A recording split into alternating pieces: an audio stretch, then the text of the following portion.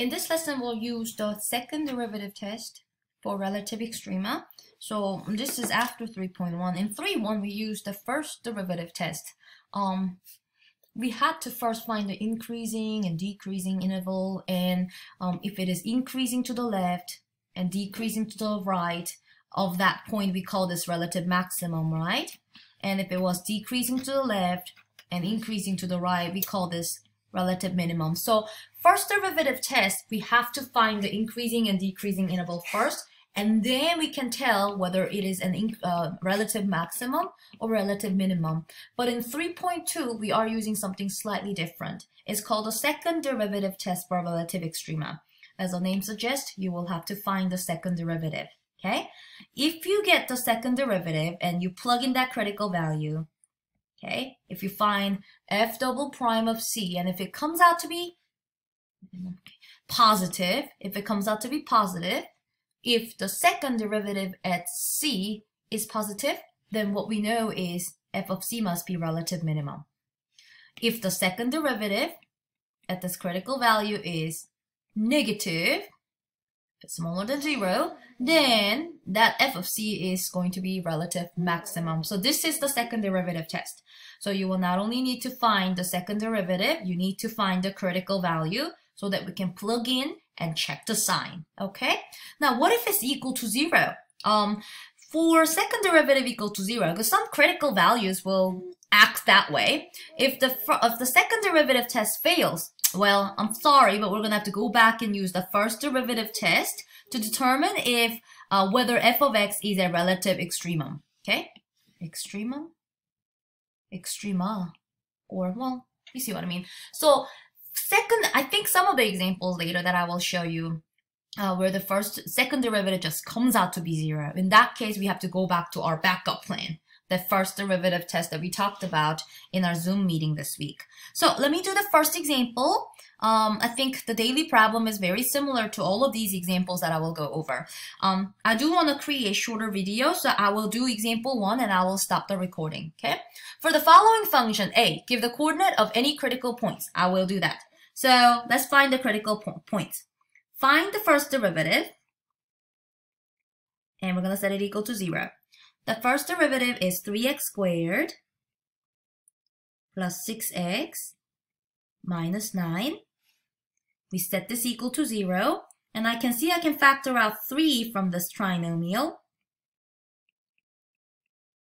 If I do that, I see a nice trinomial that can be factored. I put 3 times 1, make 3 a positive, and make the 1 a negative, they will add up to 2.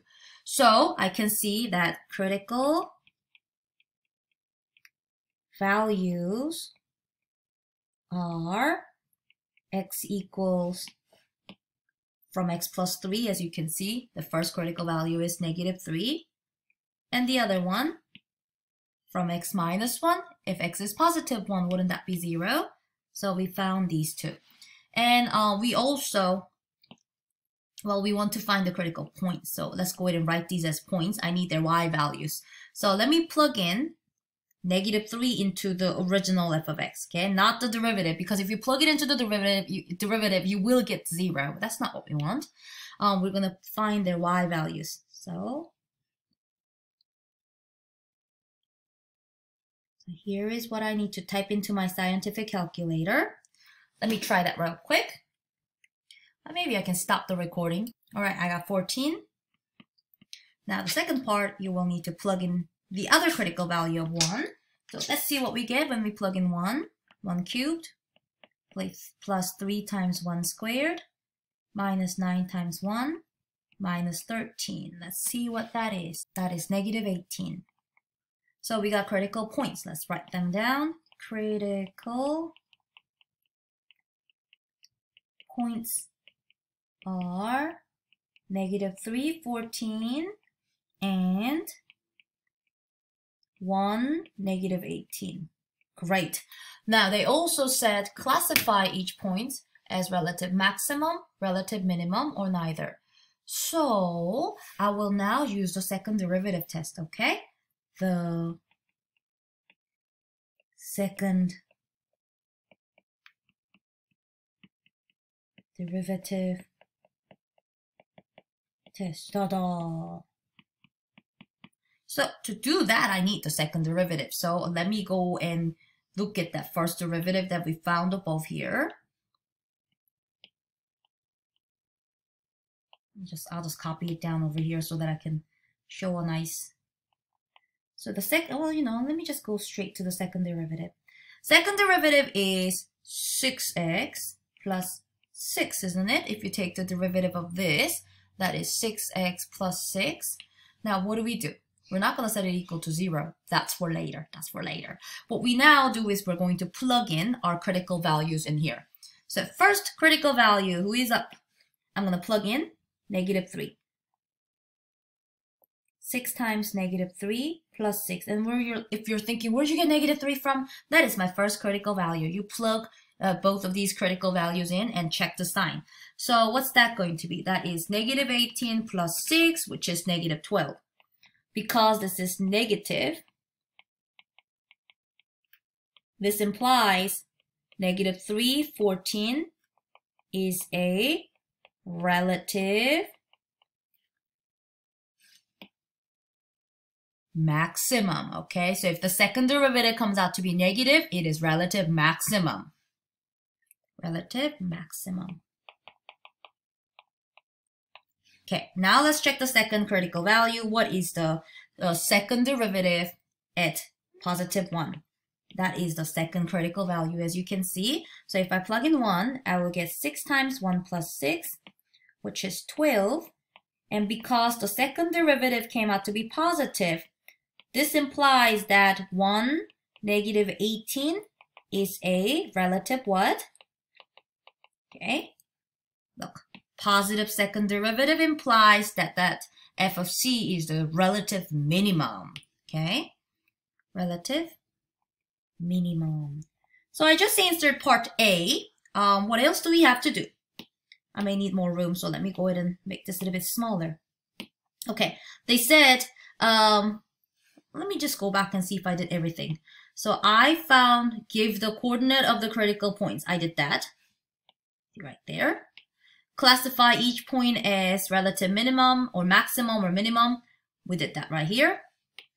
What else? Identify interval where the function is increasing or decreasing. Ah, okay. Alrighty. So we can do the first derivative test, but let me see if I can just go with these ones so far. So what I will do is I'll just sketch a quick graph. It's not going to be a perfect graph, but if I have a graph like this, let me plot these points. 1, 18. 1, -18. 1, -18. This is the relative minimum. Okay, and the other point is at -3. 1, 2, 3. +14. I'll just call that 14, guys. This is -3, 14, and we know this point is relative maximum. So that is the highest point in that region. So what I can do is I can sketch a quick graph. So if this is a maximum, I know the graph will be increasing to the left and decreasing to the right of that point. Try to use a different color. So like increasing to the left, decreasing to the right, because it's a maximum. And down here, it's going to be increasing to the right and decreasing to the left of this to make it a minimum, right? And all I'm going to do is I'm just going to try to connect these dots, okay? And that is perfect. Wow, that looks good. So now I get to say where it is increasing and decreasing. So I'll say, what is the name of this function? F. Okay? F is increasing on -infinity to -3 union. This is 1, wasn't it? From 1 to +infinity.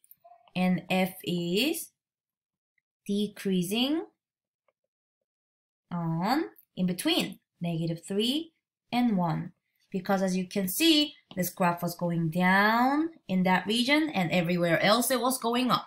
So that is how you can use the second derivative test. And as you can see, this was a little bit different from what we did in section 3.1. Because in 3.1, you notice that we use the increasing and decreasing interval to find if it is a relative maximum or minimum. So this is really the opposite order. We find the extrema first, and then we, using those extrema, we determine if the area to the left or the right is increasing or decreasing. So this was the first example. I do want you to come back and watch the second one and the third one soon, okay?